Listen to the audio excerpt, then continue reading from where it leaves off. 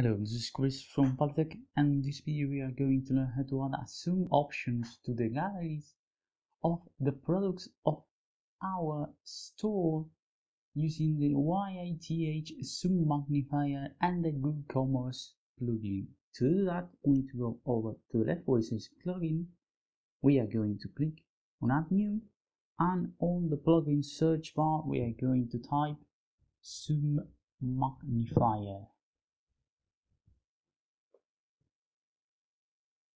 And this is the one we are going to use, the YITH Woocommerce Assume Magnifier will add a zoom effect to the product image and a customizable image slider. So we are going to click on Install Now, and then we are going to click on Activate.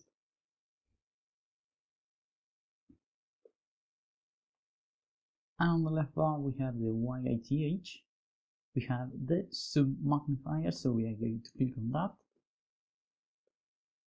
And here we have the general options. For the general settings, we can activate the YITH Woocommerce Magnifier. We can activate on mobile device, set if zoom and slider functionality should be shown also on mobile devices. So we're going to leave that on. And force image size, if disabled, you will be able to customize the size of the zoom image. Disable it at your own risk. The magnifier could not properly work with images out of proportion. So we are going to leave that as it is. And for the magnifier settings, we have the zoom box width, auto by default, we can add whatever we want. Zoom box height, auto as well, so we are going to leave those as they are. And for the image size, 600 by 600. The size of the image uses with the magnifier box. Do you want to hook up the image? Yes or no? We can check it out. We check it here. And the zoom box position could be on the right or on the inside. And the zoom box position for the mobile on the inside. The magnifier position for the mobile devices. The loading label we can change it here. The lens opacity we have 0 to 1.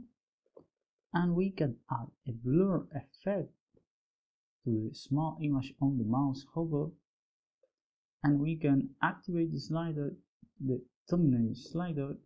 We can activate the responsive slider. This option fits the thumbnail with the available space. Disable it if you want to manage freely the thumbnail and machine padding and so on.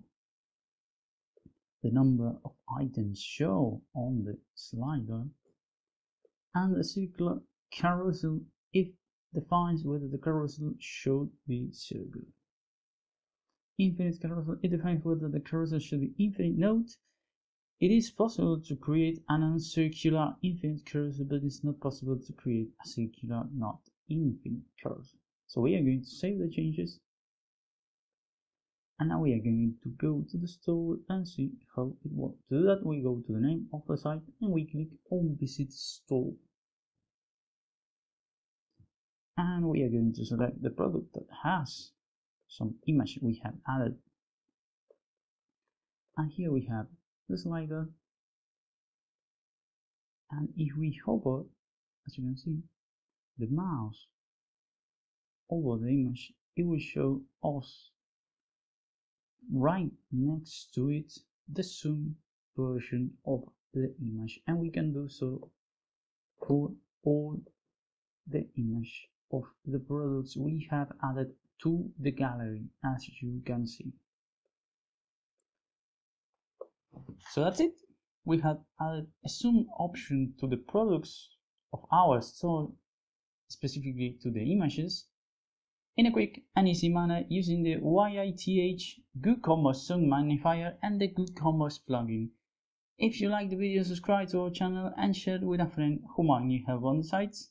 See you the next time on Polytech.